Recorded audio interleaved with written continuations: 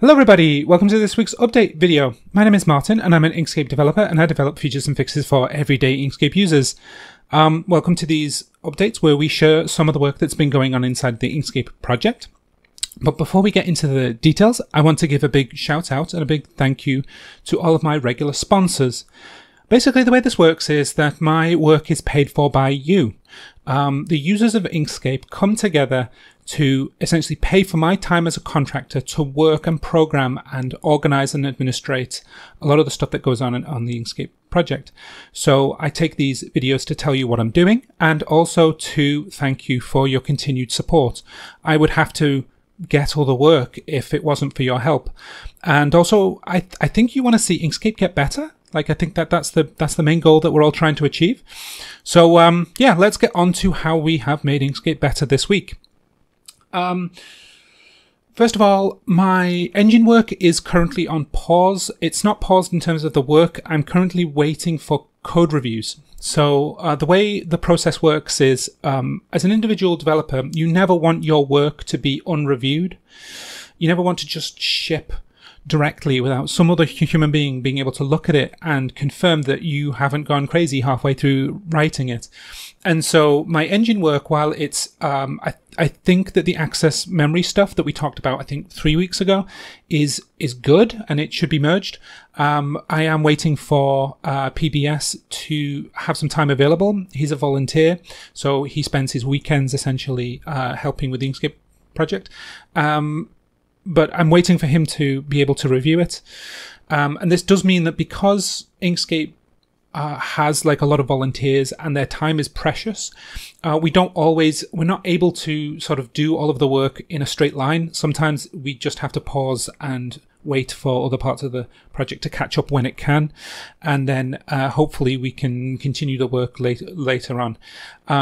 This delay is minor, I think. You know, I'm asking a lot because this engine work is pretty both advanced, complex, intricate, and important, because it's core to how Inkscape works, is rendering stuff to the screen and rendering stuff to bitmaps.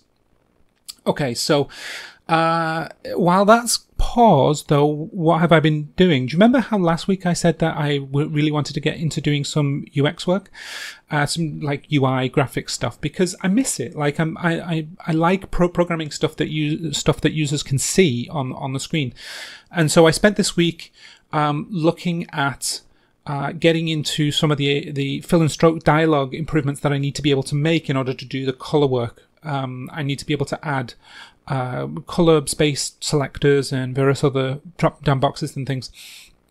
I started off focusing on the stroke dialogue, though.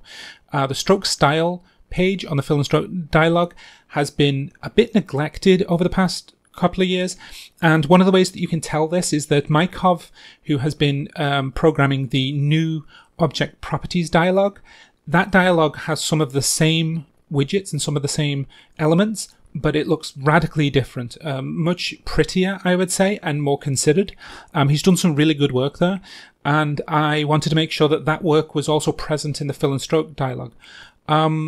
We have a little bit of a disagreement in that Mykov considers really that the fill and stroke dialogue should be just decommissioned in favor of the object properties work, but I think that kind of design decision would require some data to back up the idea that the object properties dialog could replace the fill and stroke dialog entirely, and that users would actually find it better.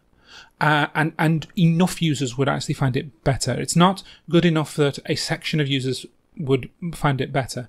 And I don't think it would be fair to compare them in terms of their prettiness, because as I said, like, Mykov has done some really good work in making it look really nice.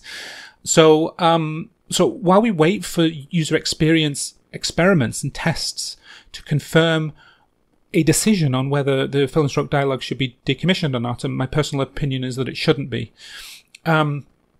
I've moved all of the design elements from the object properties into the stroke style.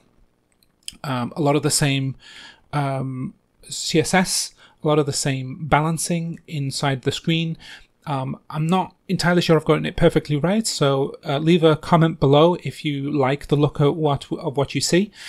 And on top of that, I also wanted to fix a long-standing problem. So one of the first contributions that I made to Inkscape many years ago was the paint order buttons. I basically added buttons that allowed you to change the paint order. Before then, it wasn't possible to change the paint order in Inkscape at all. The design decision that I took then was to have 6 individual buttons, and each one of those had an individual state. Whether the fill was painted first and then the stroke and then the markers, or the markers were painted first and then the fill and then the stroke, etc., right? This is actually a really bad design. I mean, I feel it, but it's bad whenever I try and use it as a control. I can't imagine what like a normal user feels that didn't actually make the buttons. So in this case, I wanted a drag and drop solution. So I've constructed a new set of widgets that allow you to reorder a stack of things and have a set of, basically the value is which order that they're in. And I will need to do some user experience tests to confirm that this is better than the 6 buttons. I think that it is. But as I said before, like, you shouldn't just assume things, you should actually test them. This should allow people to intuitively understand what is happening when they move these widgets around. So that user experience work and that UI prettiness work goes into the stroke dialog that's been merged. That's really nice.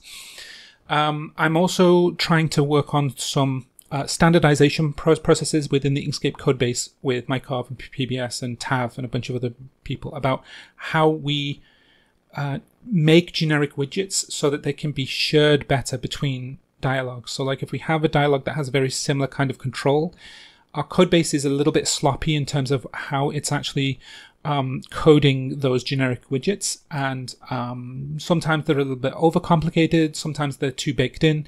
We need some rules set down about like which directories you put your files in and what the rules are for these kinds of widgets. So that's an ongoing discussion that I'm going to be having with the rest of the developer team, and hopefully I'll be able to improve the opacity widget that you see in the fill and stroke dialog and the blur widget. We'll see how that goes. Okay, so some other UI stuff works. Basically, I wanted to do a design which I've been itching to do for a while, which is for the conical gradient, right? So you have a radial gradient, but Inkscape for a long time has had a mesh gradient, conical gradient option, but it's hidden away. It's incredibly hard to control, and it needs desperate UX improvements. And so I put together a design which both shows what the current user experience is like for conical gradients, and then expresses like how our on-screen, both on canvas editing and in gradient dialog editing, should be for this kind of gradient. And essentially what we want to do is we want to get away from the idea that the conical gradient should be edited as if it was a mesh gradient. Like, it's a mesh gradient in the SVG, but that shouldn't matter to the user, right? The user expects to be able to edit it as a conical gradient. So I put together a design. This is very, very early stages in terms of getting my ideas onto paper, and hopefully some other designers, maybe even you, would be interested to review it and see what you think. Maybe there's some better ways of being able to edit these kinds of elements, especially if you've seen this kind of thing done in other programs. I don't really have access to a lot of other design software, so a lot of the designs that I make personally are kind of esoteric, like they're weird, right? Like, because I don't have experience of other programs. What else is going on? Oh, okay. So there's a bunch of stuff going on administratively, but it's not important enough for an update video. The website's still under attack, still trying to control AI bots that are scraping it. And it was my birthday, so I took the day off for my birthday. So let's get into some of the work that's going on in the rest of the Inkscape project. There's a lot of people that volunteer and work on Inkscape. And I wanted to highlight specifically FT Omara from Egypt. They're a Google Summer of Code student who has finally merged and finally completed their recolor artwork dialog. This is a very exciting feature because it's something that allows you to basically select a bunch of objects, see all of the colors that are involved. right? So every single color that's inside one of the gradients, every single color that's involved in a fill or a pattern, and be able to select them, see how many things are being colored in that way, and then recolor them. And it's important for my work in the CMYK stuff because I'm going to be using this dialog to essentially allow you to see what objects are in RGB and change them to CMYK collectively, maybe even some automated processes or some guided processes, because it allows you to select things according to their colors. I may disambiguate, is that a word?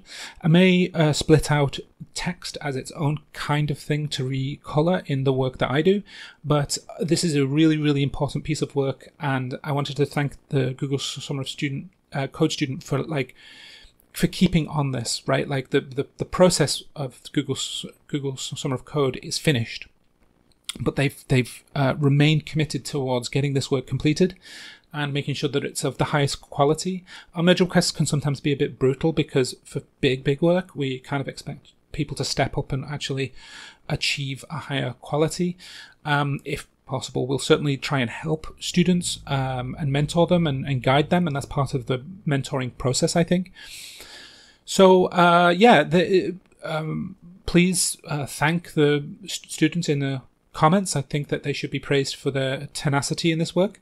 And I think that's probably it for this week. There's some other stuff going on. I'll save it for next week. As always, please consider supporting my work on Patreon and LibrePay.